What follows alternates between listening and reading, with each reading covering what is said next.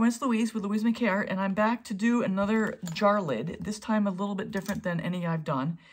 So this is the jar lid, taped in the back and the bottom. It's got a little ridge in the inside, or a little inset in here. This is what it looks like. It's one of these guys that you pop open in your sugar jar or whatever. So, I've never done one of these before. Figure I'd give it a go. I've just discovered a beautiful color palette, so I'm going to continue to use up these paints and using my blue scraps that I've got right here. And let's just get into it.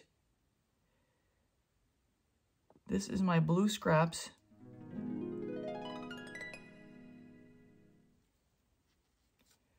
And this is every time you see me scraping up the paint and putting it in a little jar, that's what I'm doing. I cycle it out. I recycle it through a strainer, get all the gunk out, hopefully, and then I reuse it.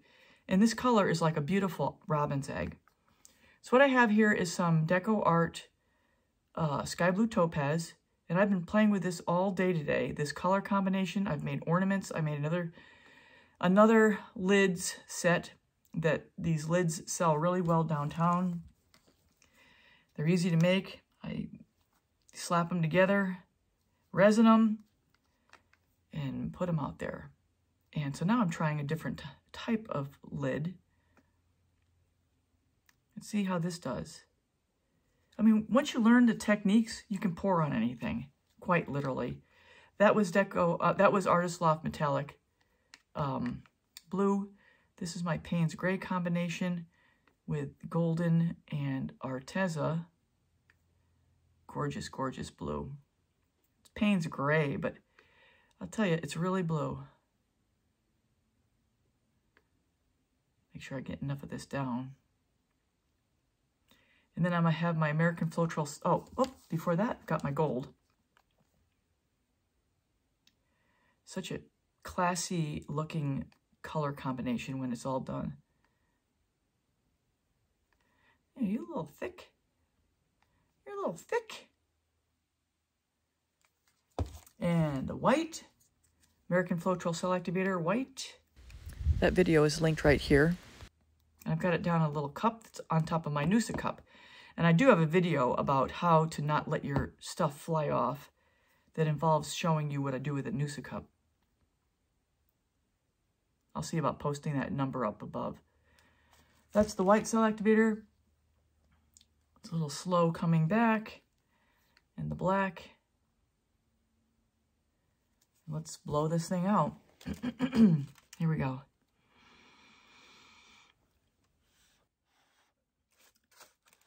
So those that have been watching me know how I like to talk through the blowout. And basically I'm blowing straight down into the cell activator to kind of get it to form a nice pool and ridge. And once I start to see a ridge form where the cell activator is ridging up, I then start blowing it over the top of the paints and the paints out over the pillow. Now, if you've been watching me also, I've been slowing down my blow a lot to make it a little more patient and deliberate as I'm blowing it out. And in this case, this lid is so small, I can blow it straight to the edge, which I don't really typically do with a coaster, but because it's small, I really have no choice. I run out of space. So that's all I'm doing here, blowing this out until I get all the cell activator pushed out over the paints and the paints over the pillow.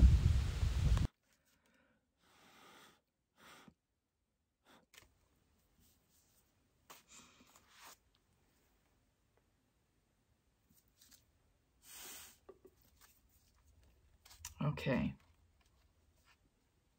Hopefully this cell activator will come back in the middle. I might blow a little bit out. Let's see. So anyone brand new, you'll learn that I like to use the straw. And what I'm doing here is just trying to spread out that cell activator so that the paints underneath can push through and I can start seeing those cells form. I don't want to blow the cell activator out right now because I just love how it's all developed. I'm hoping it's going to come back in the middle. put that one aside. So I typically keep my extra straws right by the table, but I had just washed them, so I have them sitting in a drying rack right now. But I always keep at least 5 or 6 extras. And if you're asking why, it's because after you've blown through the straw a few times, the heat from the air and the lungs and the moisture creates spittle, and then the spittle will start to push out onto the composition.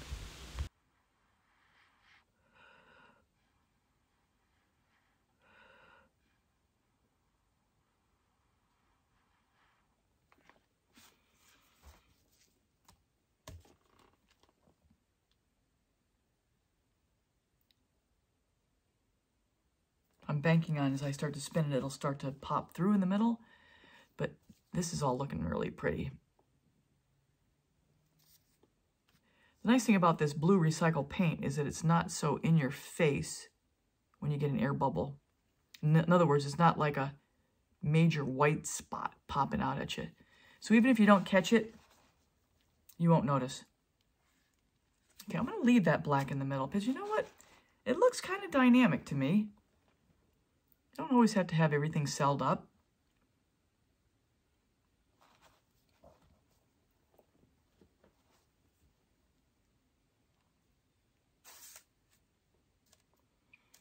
I'd like to know where all the Payne's gray is. But this has got quite a lot of variation in it. It's really pretty. Some richness over here with the Payne's, some lightness over here in the sky blue and blue pillow combination. Some nice lacing and some good cells. It's a good one. It's really pretty. I love this combination. You got blue, blue, blue, and gold.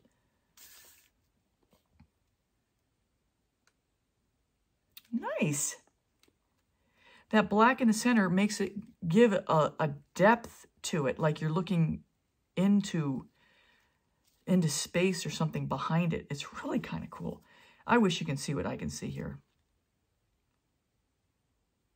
Sometimes you must think I'm nuts. But the fact of the matter is,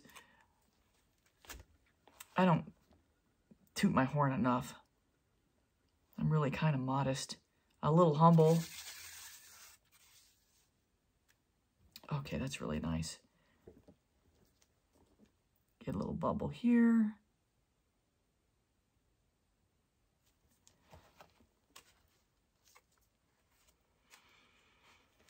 Let's see if I can get some of this moved over. Look at how this lacing is on that gold.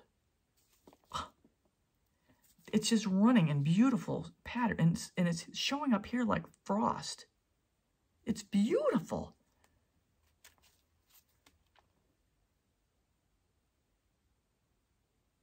So pretty.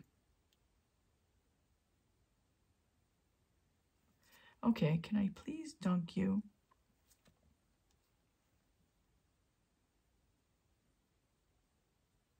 Now you just covered it up a little bit.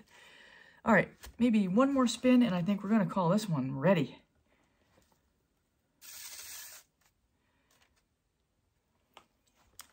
That was quick and dirty. Oh, big old white spot there. It's not a white spot, it's a blue spot. Let's see if I can get it completely gone.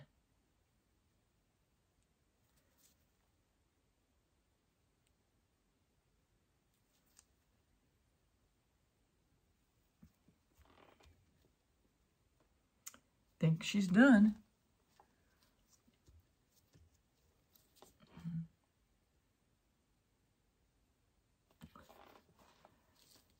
Okay. Get the bed ready.